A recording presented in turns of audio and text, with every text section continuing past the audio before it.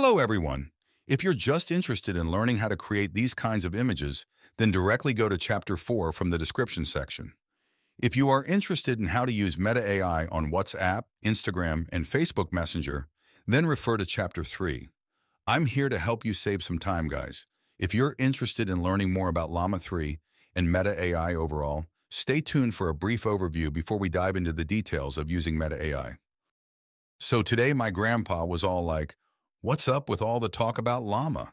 And I'm like, well, it's this crazy cool language thingy that talks back to you like a real person and can do many other things beyond your imagination.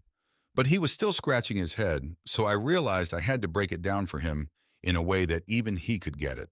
So for those who are unfamiliar with Llama 3 in the world of software engineering, think of it as a virtual chat robot developed by Meta AI, similar to those helpful tools we encounter in banking and medical apps, but far more advanced. Now, for my tech-savvy folks, it is similar to another popular AI language model tool called ChatGPT by OpenAI, but with some super cutting-edge features.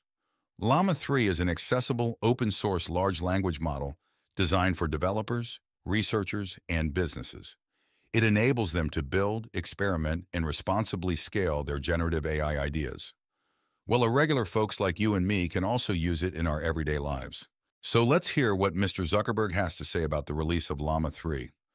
I'll break down his video and demonstrate how you can apply it from a general purpose perspective. All right, big day here. We are releasing the new version of Meta AI, our assistant that you can ask any question across our apps and glasses. And our goal is to build the world's leading AI and make it available to everyone. Now, today we are upgrading Meta AI with Llama 3, our new state-of-the-art AI model that we're open sourcing. And I'm going to go deeper on Llama 3 in just a minute, but the bottom line is that we believe that Meta AI is now the most intelligent AI assistant that you can freely use.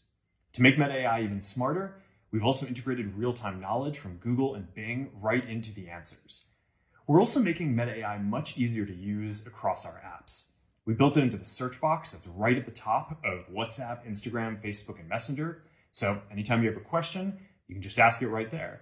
And we built a new website, meta.ai, for using it from the web. We're also releasing a bunch of unique creation features. Meta AI now creates animations, and it now creates high-quality images so fast that it actually generates and updates the images for you in real time as you're typing. It's pretty wild, and you can go check it out now on WhatsApp or the website. We're investing massively to build the leading AI. And open sourcing our models responsibly is an important part of our approach. The tech industry has shown over and over that open source leads to better, safer, and more secure products, faster innovation, and a healthier market. And beyond improving meta products, these models have the potential to help unlock progress in fields like science, healthcare, and more. So today, we're open sourcing the first set of our Llama 3 models at 8 billion and 70 billion parameters. They have best-in-class performance for their scale, and we've also got a lot more releases coming soon that are going to bring multimodality and bigger context windows. We're also still training a larger, dense model with more than 400 billion parameters. And to give you a sense of Llama 3's performance, this first release of the 8 billion is already nearly as powerful as the largest Llama 2 model that we released. And this version of the 70 billion model is already around 82 mmLU with leading reasoning and math benchmarks.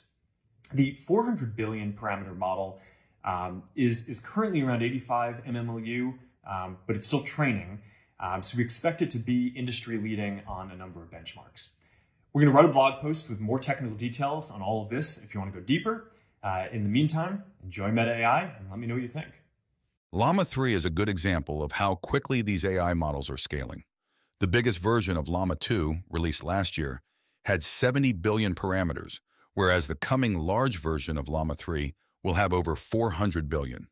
Confused? Don't worry. Let's get into how you can use it. Okay, so as Mr. Zuckerberg mentioned, you can find the Meta AI across Meta's different platforms like WhatsApp, Instagram, and Facebook Messenger. If you're using a desktop browser, you can access it directly through the website meta.ai. I've included the link in the description section for your convenience. Let's get started. First off, let's open up the search boxes within the WhatsApp mobile app or click on the Meta AI icon.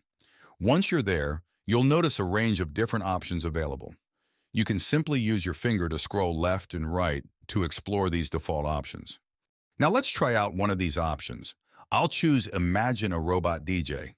After you click on it, give it a moment. It takes few seconds to generate the image. You can also edit these images by giving different prompts.